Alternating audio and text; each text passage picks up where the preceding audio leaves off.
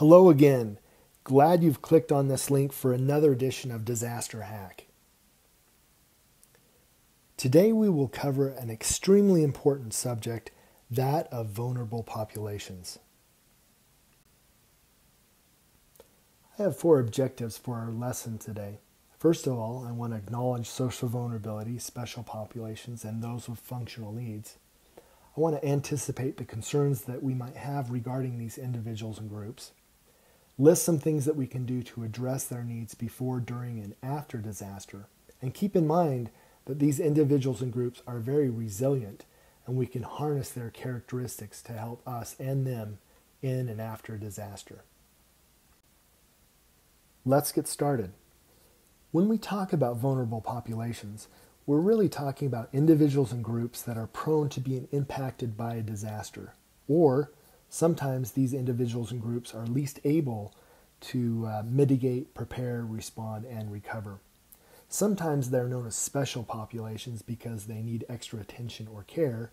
In other cases, we're talking about functional needs, people who are disabled and may need extra attention in a disaster.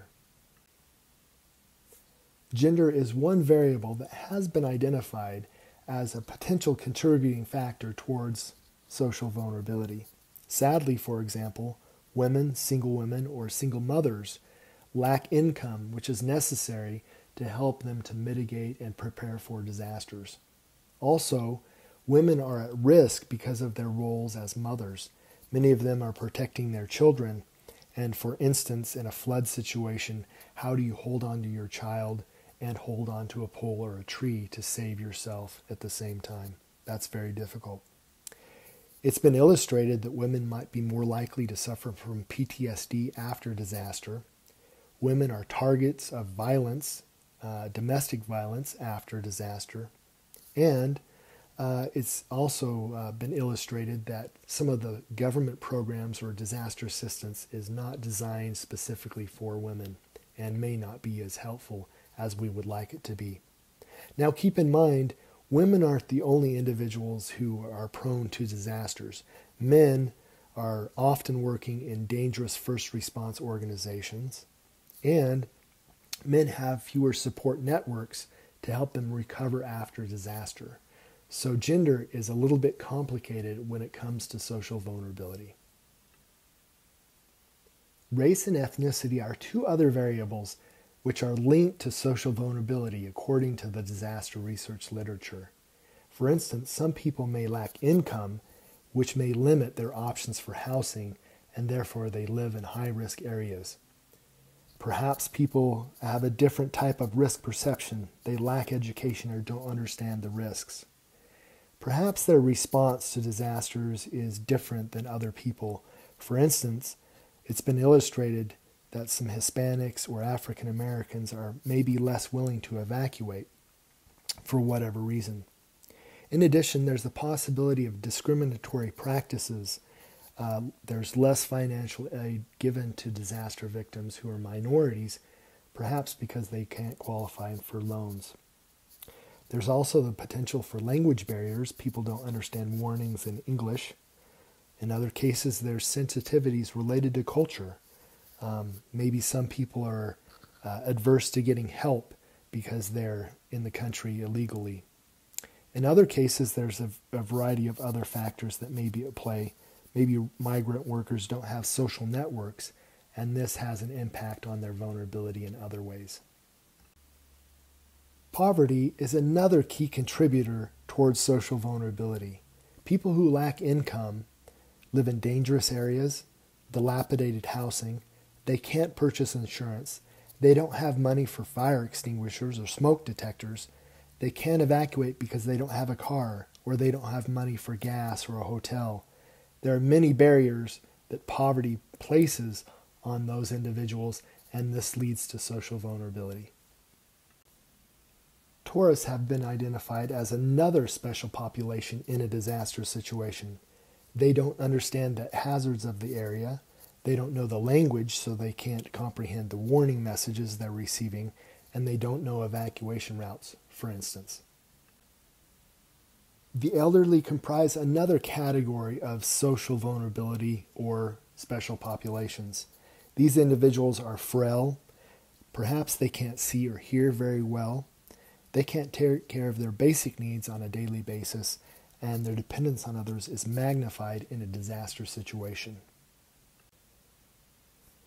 Children are another group of special populations that have to be considered in a disaster situation. Babies, infants, and small children can't take care of themselves on a routine basis, and this is more complicated in disaster situations. They may not comprehend what to do to protect themselves, for example, and they may suffer from PTSD from the gruesome images and experiences of disasters. The disabled are another potentially vulnerable group in a disaster situation. Whether it's from physical or mental disabilities, these people may not be able to hear or see, they may not be mobile, they may not comprehend risk or how to respond to a disaster. To varying degrees, they may be dependent on others for assistance in time of a disaster. Thus far, I've mentioned some of the main individuals who are considered or may be considered as special populations or vulnerable groups, but there's many others. For instance, prisoners who are locked behind bars when a disaster occurs, patients in hospital who need medical care and treatment such as IVs, residents in nursing homes who rely on staff for food and water, the homebound, perhaps someone who's obese and immobile as a result, illegal aliens and migrant workers who may not have documentation and may fear giving information to government employees, which prohibits them from getting disaster assistance, people with pets who refuse to evacuate, farmers and ranchers who have to care for cattle in a disaster situation, and there's many others, children at school or in daycare. So it's really important that we consider who is more prone to a disaster and perhaps less able or capable of responding and reacting effectively. So, we might ask ourselves, how can we help these vulnerable groups, these special populations, or those with functional needs? First of all, we need to acknowledge these groups do exist, and they will have special concerns in a disaster situation. In general, we need to promote more social, economic, political justice and equality. We can also register these individuals through 211 systems. This is a system where we take down their name, their address, their phone, and we understand better what their needs are and what concerns they might have in a disaster situation. We need to keep these groups in mind when a disaster occurs, address their needs, and harness any financial and other resources to care for them when a disaster strikes. Now, there's one other really important thing to keep in mind. In some ways, we've identified these individuals and groups as being victims, people who can't control their situation. That cannot be further from the truth. For instance, many of these individuals can be very resilient. Women have very strong social networks, and they're very passionate about helping their community during recovery. Minorities can be tapped to help us get word out and warn people and facilitate evacuations. Each individual and group can help us reduce vulnerability and be more resilient. To wrap up, let's reiterate again that certain individuals and groups may experience more severe impacts in a disaster situation. These groups may therefore need additional assistance, whether it's with warning, evacuation, sheltering, or any other function. But it's important to keep in mind that we can harness the strengths of these individuals. They're not only victims, they're people who can help us reduce vulnerability and become more resilient. If you're seeking additional information about special populations and social vulnerability and functional needs, I would point you to some great articles by Alice Fothergill and her colleagues. In addition, there's a wonderful book on social vulnerability by Deborah Thomas and her colleagues, and this has up-to-date information about special populations, social vulnerability, and functional needs. Thanks again for tuning in. Have a great day.